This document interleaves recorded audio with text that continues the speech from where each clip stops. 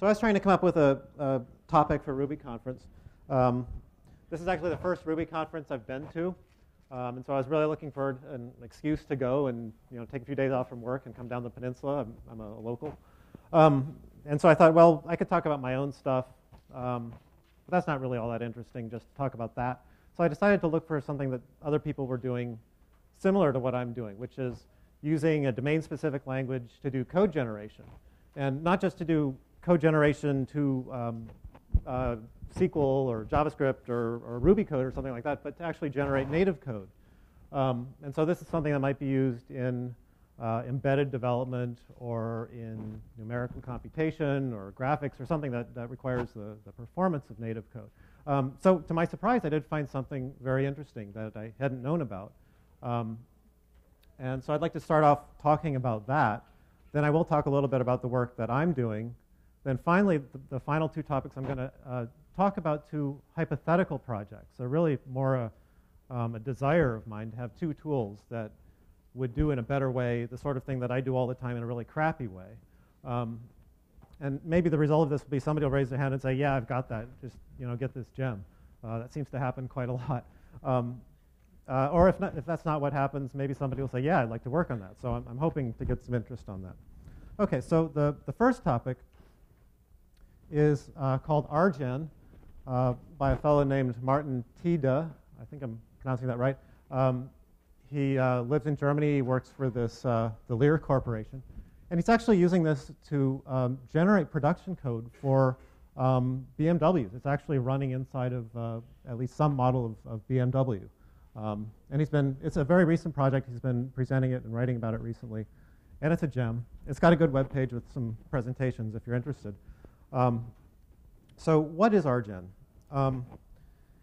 It's actually 4 DSLs. There's a meta model builder and a model builder. And there's a transformer. I'm not going to talk too much about that.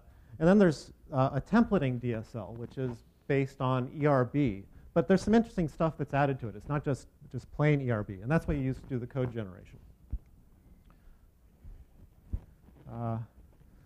So the meta model builder, through this example, we're going to keep using the same example, which is a state machine.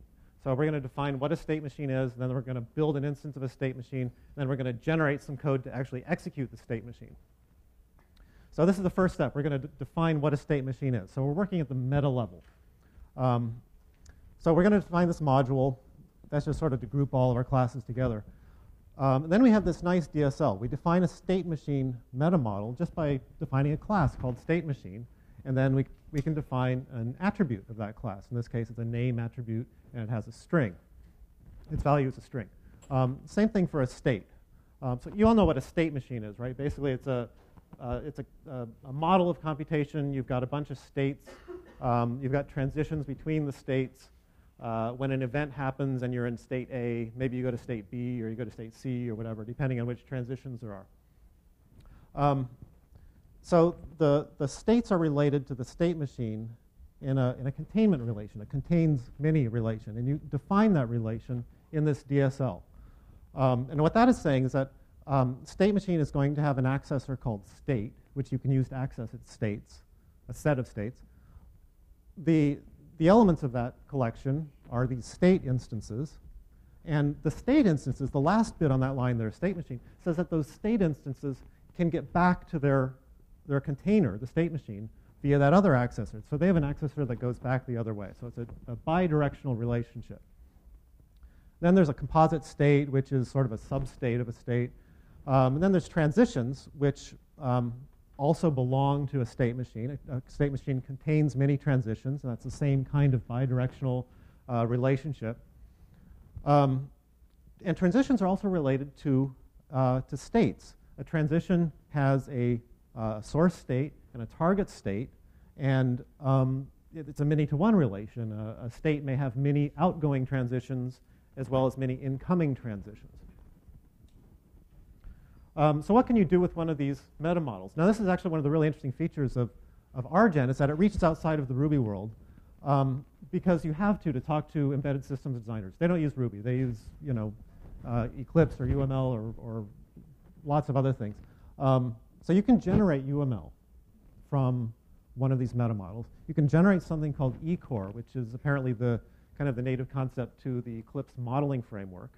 Or you can generate a model. And I'll show you that third kind in a minute. There's actually two ways to get a model from a meta model. As you might imagine, this is Ruby, so just instantiate the class. Real easy. You can instantiate a state machine and give it a name, instantiate some states, instantiate a transition, and just set these accessors. So when we, for example, when we define this transition down here, we say that its source is the off state. Well, then that T1 will have an accessor called source, which will get us back to the off state. But there's an easier way and a more clean DSL way to do the same thing. So this is the DSL that you get simply because you've defined those meta models. So we have this DSL where we can say there's a state machine with a certain name. It has a state called off. It has a composite state, which has these two substates. It has these triggers. You can think of triggers as events in the system. They'll be related to transitions. When a trigger happens, a transition can go from one state to another. And then we can define transitions with all the various parameters. So just to focus on this a little more closely, because we had a meta model that had these things in it, that had a way of containing transitions within a state machine, that gives us a way of a DSL method to actually add a transition to a model. So you'd be able to maintain your meta model and then also maintain the code that uses that meta model. You can maintain the meta model and then maintain the code that uses. Tweak your meta model to give you new features. Right. Yeah. You can change the meta model to add a new method. In fact, you can also define methods that call these. I'll come back to an example of that in a minute. Two things of interest here. One is that these models are actually round-trippable to the DSL. So if you want to save your model as DSL, you've instantiated a model, you want to write it out to disk, you can write it out in the DSL representation rather than in YAML or Marshall or whatever. So that's kind of nice. That gives a nice native way of representing it. Another thing to point out is that so far everything we've done, it's just kind of an abstraction. It's just an entity relation diagram, basically. We have many-to-one relations, we have containment relations. We haven't actually made the machine run. It doesn't actually do anything yet. So that's really the next step. We're going to take a look at the templating DSL. So it's based on ERB, but it has these really two interesting additional features. And maybe it's used in other places where people use ERB, but I've never seen this before. So within your templating language, you can define a new template, and then in another place in the templated file, you can expand that template using some parameters. So let's quickly look at an example here. There's a lot of code here, but briefly what this is going to do, and I'll show you the output in a minute, is it's going to generate a case statement that handles the transition behavior of our little state machine. So if you look at the lower part first, where it says define case for state, what that's doing is it's defining a template called case, and the for is saying that this template makes sense in the context of a state instance, a state model instance. So whenever we use this case thing, we have to be inside of a context where we know what state we're talking about. And so what the template is going to expand to is the code inside there. It's basically, it's C code, so think about a switch with cases inside of it. This is just one of the cases inside the switch. So we're going to emit a case s underscore, and then that qualified name thing. Well, qualified name, we haven't seen that yet. That's actually a method that's defined in terms of name and I believe maybe the state machine name as well. Anyway, it's a method that you define on top of the generated methods of the DSL. The next line says iterate over all out trans, and all out trans is another one of those methods that's defined in terms of the reflection API of the state machine. So iterate over all of those and emit an if statement that checks whether the trigger is the trigger of that transition or not. So basically look through all the transitions and see which one matches the trigger. And if that's the match, then set the state to the state that's defined by the target of that transition. So well, okay, before I move on to the output of that, take a quick look at the sort of the global template up there, which is going to output the whole function. So that outputs a function called trigger with the switch and all of these, the switch, which is going to contain all of the case statements. And the way we do that is by expanding the case template.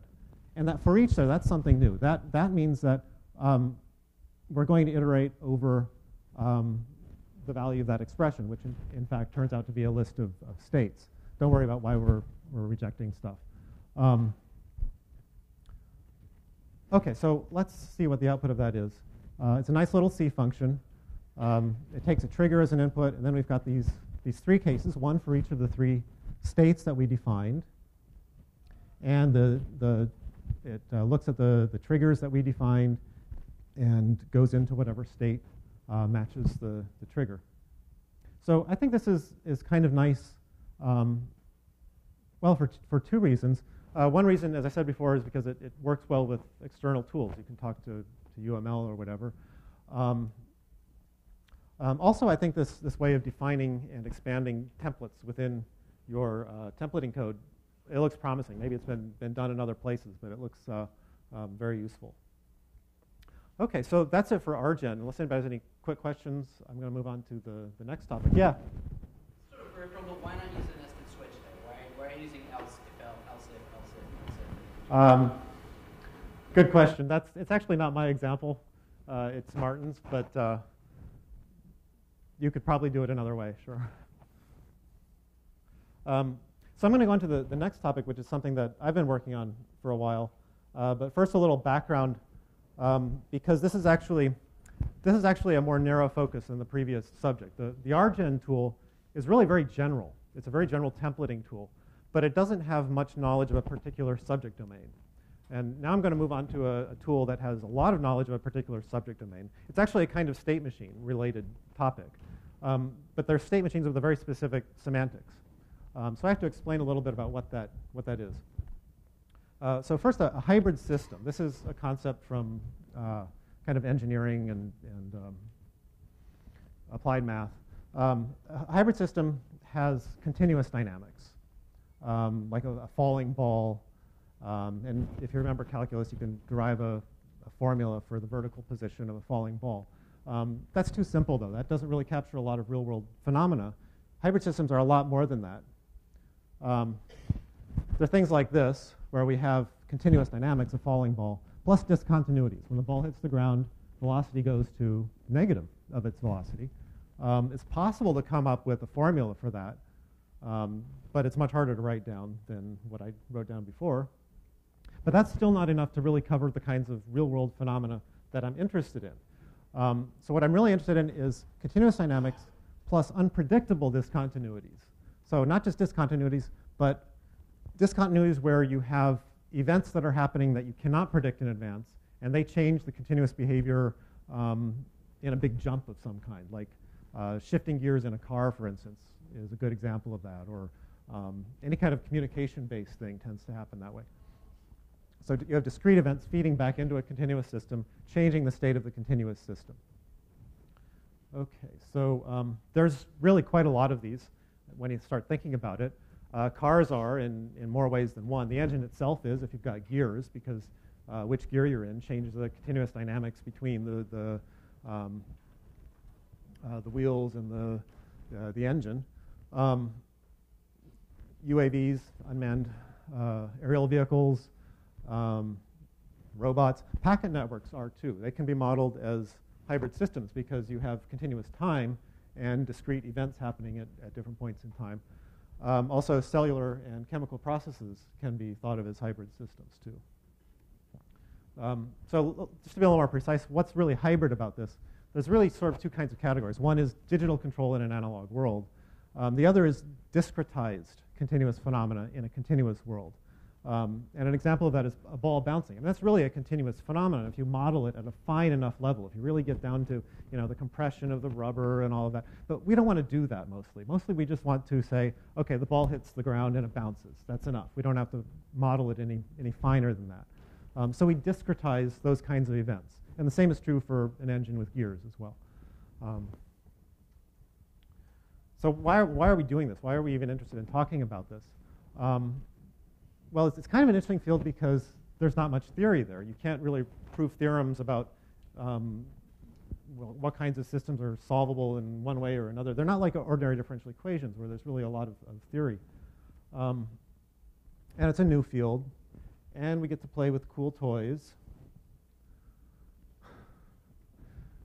These are platooning automated vehicles. This was a demo in San Diego in 1997. The separation between vehicles is, I think, 3 meters, but they were technically and safely capable of 2 meters. You'll see in a minute that, okay, there's somebody holding the steering wheel and then letting go of the steering wheel. So these truly are automated vehicles. They're following each other. They're using wireless communication and as well as radar to maintain steady, safe distances. There's a radar, actually.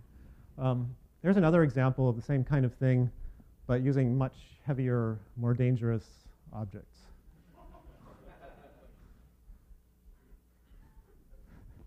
I don't want to be in those trucks. They don't let us do those on highways. That's down at Crow's Landing, if you know where that is, out in the Central Valley. It's an old air base. Yeah. Yeah, well, we were doing it in this country in 1997, but it didn't go very far. It kind of lost popularity. And not only the speed control, there were algorithms for merging into a platoon, merging out of a platoon, lateral control. The interesting thing to me about all this is that the control system, the control software for these things that we just saw was designed and validated using a programming language called Shift. Shift was invented at California Path at UC Berkeley. It's where I work now. That was quite a while ago. Let's come back to 2009. Things have been kind of quiet in this field. But it's starting to catch on. The National Science Foundation is spending $30 million a year now on what they call cyber-physical systems, which is really hybrid systems, a little more general perhaps, but it's the same basic idea. So we're programmers. What do we do to get involved in this if you're not an engineer or a scientist?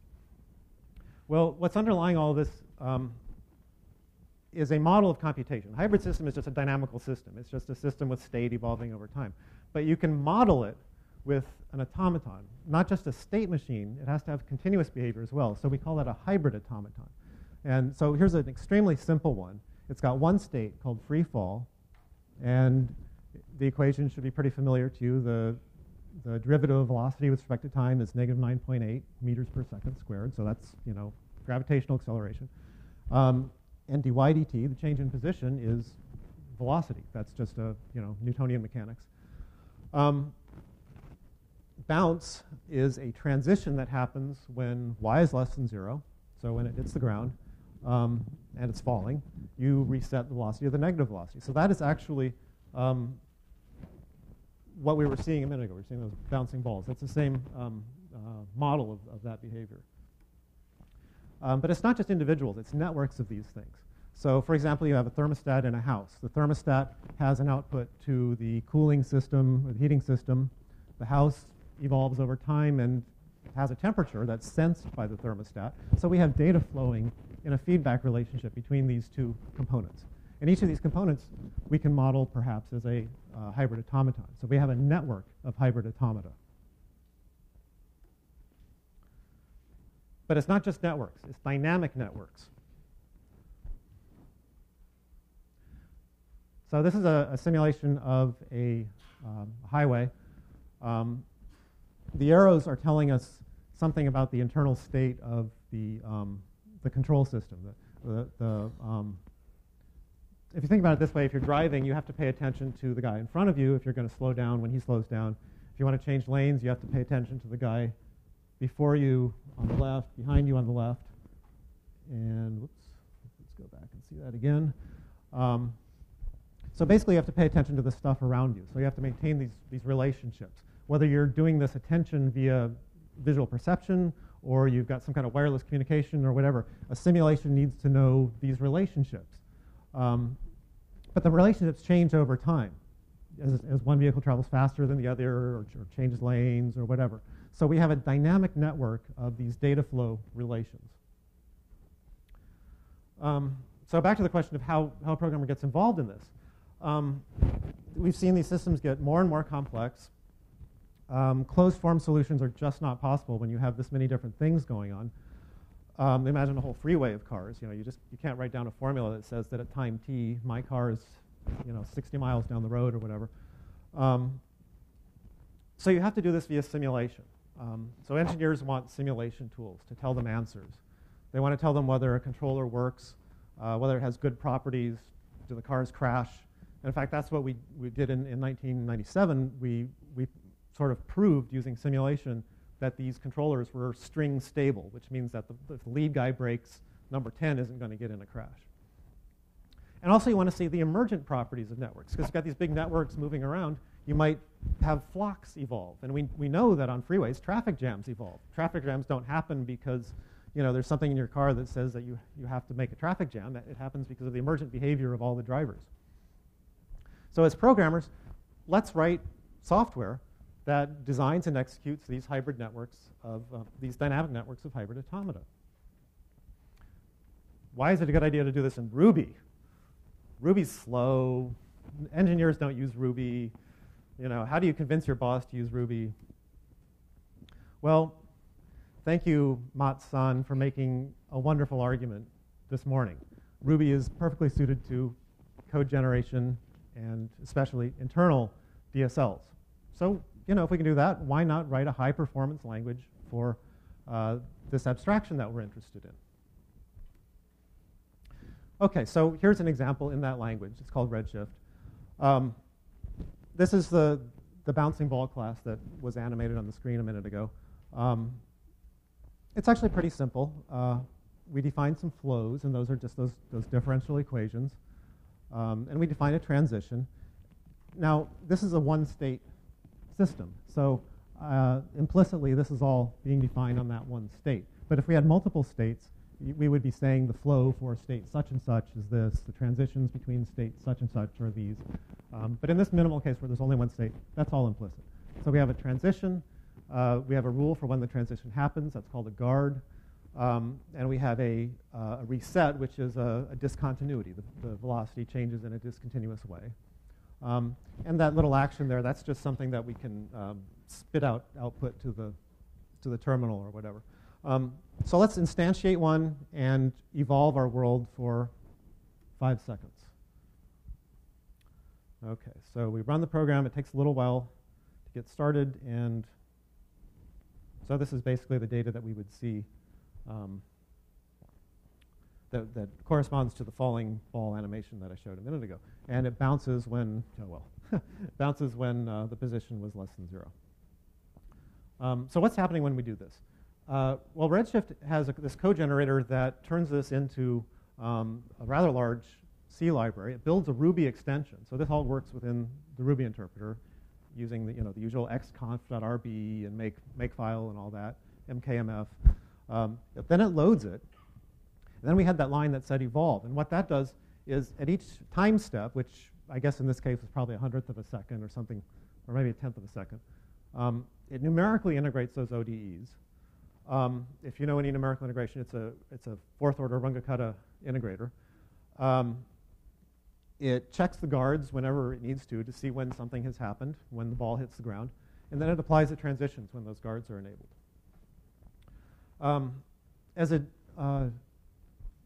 As a DSL, this is really pretty standard stuff. If you've seen other DSLs, it uses the same kinds of techniques like method missing and instance eval. So I won't say too much about that. One thing you might have noticed is that the equations and formulas are written as strings rather than as Ruby code. That makes it much easier to turn it into C code. It doesn't look as nice. It would be nicer if we use some kind of Ruby parser thing, and so that we get parse trees. But so that's the DSL side. The code generation side of this is based on a gem called CGen. It's probably a little less general purpose than RGen, but it has some nice features. It's optimized towards defining user-defined objects that have the that have a struct, a C struct attached to them. If you know anything about the Ruby extension interface, those are of a type called tData.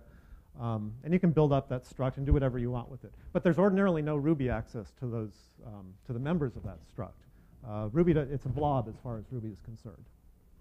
You have to define methods in order to access the struct members. And that's what cgen does.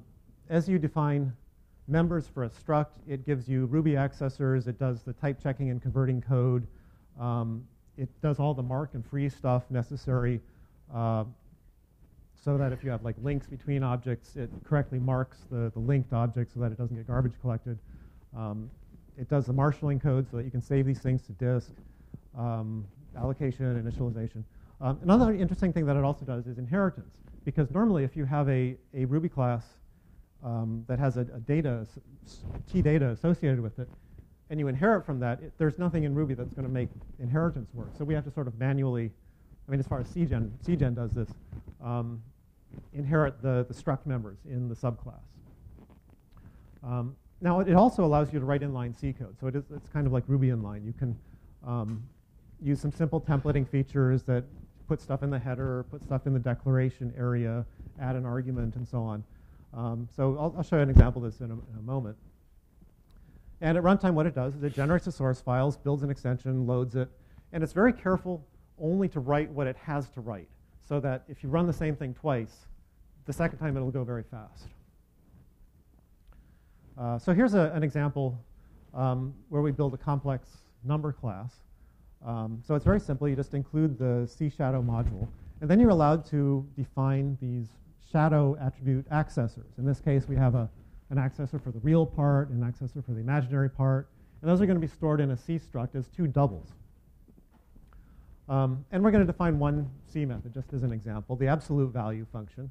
And this shows that you can include header files as well. You could really connect to just about any library you want, like the GNU Scientific Library, GSL, if you want to use that.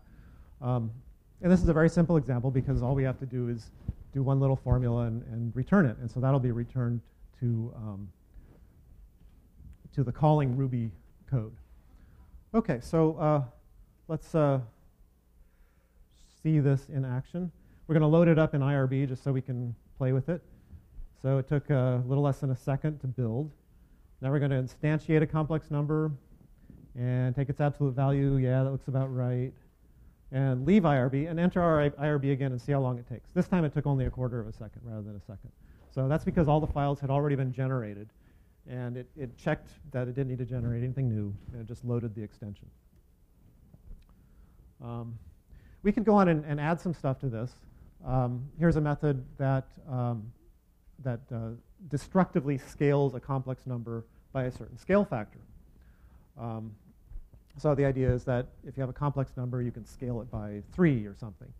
And what this shows off is that there's a nice little mini DSL for the case where you pass a C array of arguments to your function. I don't know if you've got any familiarity with the Ruby extension API. There's 3 different ways to do it. You can have a Ruby array, you can have a C array. And when you have a C array, you have to use this function called RBScanArgs, which is a little tricky to get right. But this gives you a nice DSL that lets you specify which arguments are optional, what the defaults are, whether you should type check, and also whether something's required, a rest argument where you just take all the rest of the arguments and stick them in an array, or whether there's a block. OK, so here's just a sample of the output that comes out of this thing. So the one on the top is the setter method for the imaginary data member, struct member. And so it looks just like what you would write if you were writing this extension code yourself, pretty much. And then there's the absolute value. So it's really, and it does nice indentation and so on. So the generated code is pretty readable. I want to point out, though, that code generators can kind of get a black eye from some people because you generate code and then who wants to work with the generated code? That's not the intent of this at all. The intent of this is that you generate the code and kind of forget about it. So you always stay at the source end of the code generator. You don't generate stubs and start hacking on the stubs. OK, so that was a little diversion into the code generation end of Redshift. And so now I just want to come back to a few generalities about the project. So it stays object-oriented like Ruby. And there's actually, as I mentioned, there's inheritance, but there's actually a fine-grained inheritance of the flows and the transitions, which is kind of neat. We can use C numeric libraries. There's a product called Simulink, which is part of MATLAB. It's one of the MATLAB toolkits, and it's one of the widest used simulation tools for engineers. Inside of General Motors, it's their standard. They use it for everything. Simulink puts blocks on the screen, and you put wires between the blocks, and each block does some kind of processing. That's called a data flow diagram. Basically, Redshift does the same thing, but without the GUI. But it does more. Redshift does more. Simulink doesn't do dynamic networks. Once you put the block diagram down and you put the wires between the blocks, that's the way it's going to be for the length of the simulation. Things don't move around. So that's why actually Shift was invented. Shift was invented because you couldn't use Simulink for this kind of platooning vehicles where you get a new vehicle that tries to join a platoon and changes the relationships between vehicles. Like Erlang, it's got queue-based communication between components. And it has the same kind of pattern matching feature. But before you get too excited and think, oh, okay, this is a competitor to Erlang, it's not. It's a simulation language. All of the current concurrency that's going on between these different components, different hybrid automata, is simulated concurrency. It's not real concurrency. But there is some hope that maybe the semantics will let us execute it on parallel processor systems. So just a brief history. Been around for a while, mostly in-house stuff, some stuff with General Motors. Status is pretty good. Performance is close to Simulink. And I'm really hoping that this actually goes somewhere with the recent interest in cyber physical systems. So I have 10 minutes left, so I wanted to get on to the last two topics, which are kind of hypothetical. Well, before I do that, any questions about Redshift or anything? Okay. So what I want, because I've needed these things over and over, is a way of doing animation from Ruby or from anything else for that matter, and a way of writing network packet handler code that's efficient yet doesn't require you to write C code. And the motivation here is that when you use Ruby, you've got the garbage collector, and your animation does a hiccup every now and then if you're generating a lot of Ruby objects. And for network packet handling, you don't want to be using Ruby unless, if you're really serious about performance, you've got to use C. And as a bonus, you get this if you can generate some kind of a C library, that becomes an API that another C program could use. So if you work in an organization that has a lot of C programmers, they can use the output of your code generation too. So what do I want from this thing? So for handling network stuff, well, my idea is that, okay, we've got a lot of things. We've got like Event Machine, but Event Machine does a great job of multiplexing data over sockets in one thread, but it hands the data off to you, and then what do you do with it? You write Ruby code to deal with it. If you need to do some kind of complex filtering, do pattern matching, extract things, merge things, transform things, I'm not sure there's really a good, efficient way to do that in Ruby.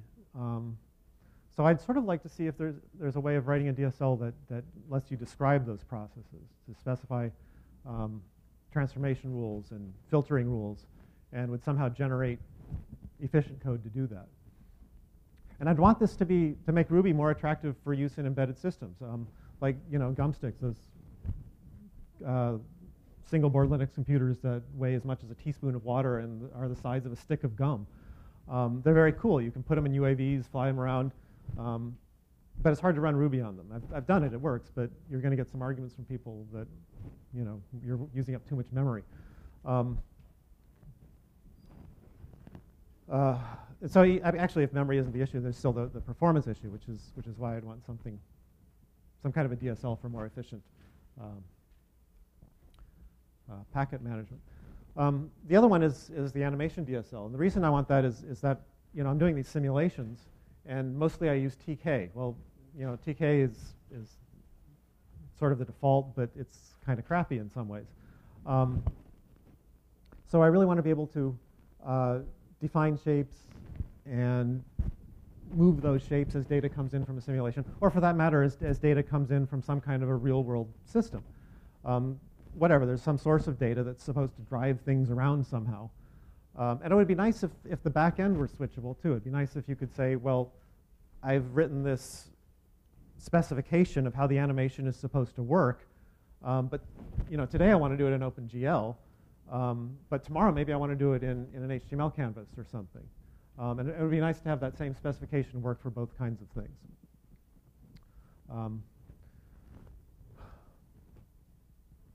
So actually, I did a little project called tcar, which was a very poor version of this. It was based on TK Ruby, and so it's got the basic problems, but this really needs to go to the next stage. So if anybody knows of something like this or is interested in working on this sort of thing, let me know. And that's actually it, unless anybody has any questions. Okay. Volunteers? Who wants to work on these projects? Okay. Oh, yeah. So how do you see that being involved with the things you're trying to do? Not in the animation, but on the other one? Yeah, BERT looks interesting, but Your mic is off. how did that happen? Hello? Testing? Check. Yeah, is that working now? Yeah. Okay.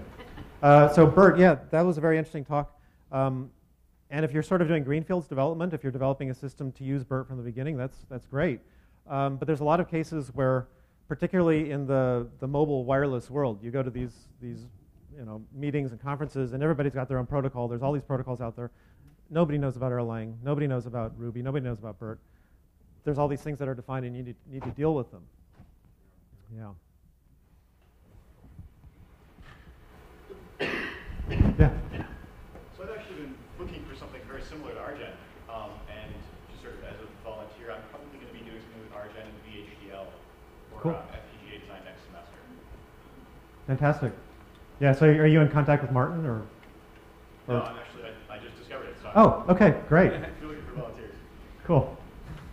Yeah, I think I may be using RGen as the next generation back end of my own work as well. It's very clean and generic. Okay, thank you very much.